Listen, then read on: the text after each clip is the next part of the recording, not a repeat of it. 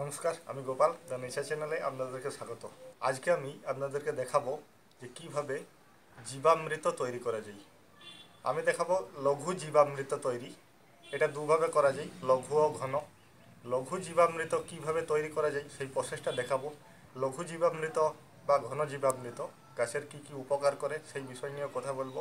তো প্রথমে জেনে নিই এটা তৈরির জন্য আমাদেরকে কি কি লাগবে। তো আমাদের প্রথমে লাগবে 1 কেজি কাঁচা গোবর। একদম টাটকা গোবর হতে হবে, পুরনো হলে চলবে না। 100 গ্রাম গুড়। গুড়ের মধ্যে কি থাকে? Iron, magnesium, manganese, calcium, zinc, potassium, এই সমস্ত ধরনের মিনারেলস এই গুড়ের মধ্যে থাকে এবং ভালো ব্যাকটেরিয়া জন্মাতেও এটা সাহায্য করে। আর এটা হচ্ছে বেসন 100 গ্রাম।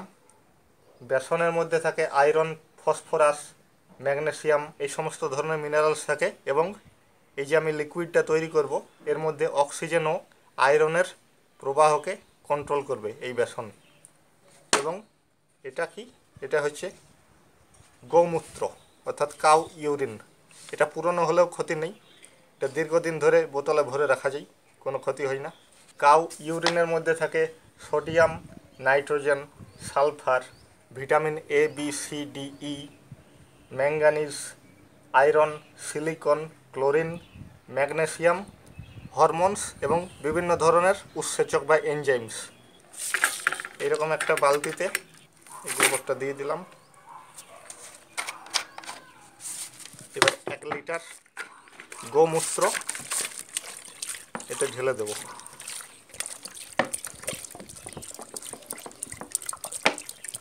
এতে জল দেওয়ার দরকার নেই। তার সাথে 100 গ্রাম গুড়, 100 গ্রাম বেসন ভালো করে মিশিয়ে দেব।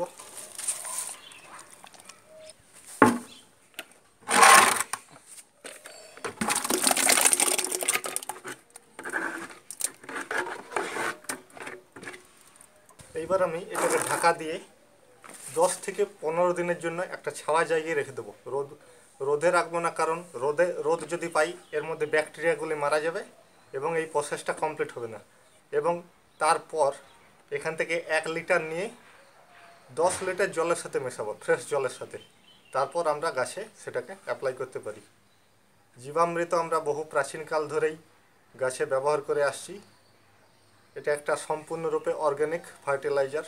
এর মধ্যে সমস্ত রকমের মিনারেলস গাছ পেয়ে যায় এর থেকে।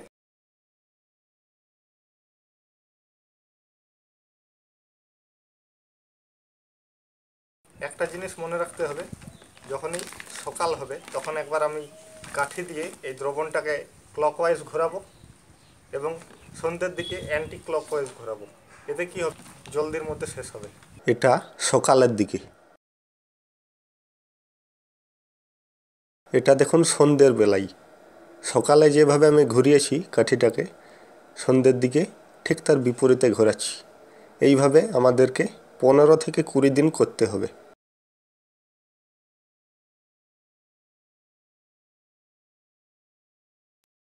দেখুন 15 থেকে 20 দিন পর, আমি এটা যদিও 20 দিন রেখেছিলাম, 20 দিন পর দেখুন। এইবার এখান থেকে আমি 1 লিটার নিলাম, 10 লিটার জলের সাথে মেশাচ্ছি।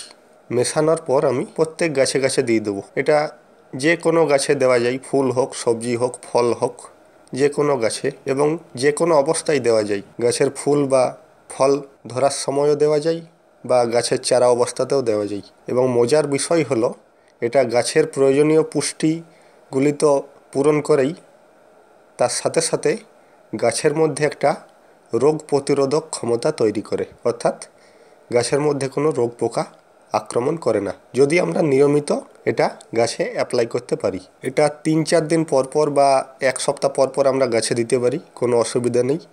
এটা সম্পূর্ণরূপে অর্গ্যানিক, গাছের কোনো ক্ষতি হয় না। তবে গাছের মাটি যেন আগের থেকে ভিজে থাকে। আমার ভিডিওটি এতক্ষণ ধরে দেখার জন্য সকলকে অসংখ্য ধন্যবাদ। এই ধরনের আরও ভিডিও দেখতে হলে আমার চ্যানেলে গিয়ে ভিজিট করুন এবং আমার ভিডিওগুলি লাইক করুন।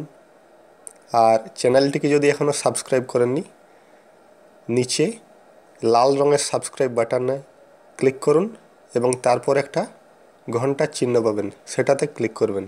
এতে কি হবে, আমি যখনই কোনো নতুন ভিডিও আপলোড করব আপনাদের কাছে তার নোটিফিকেশন চলে যাবে। ধন্যবাদ।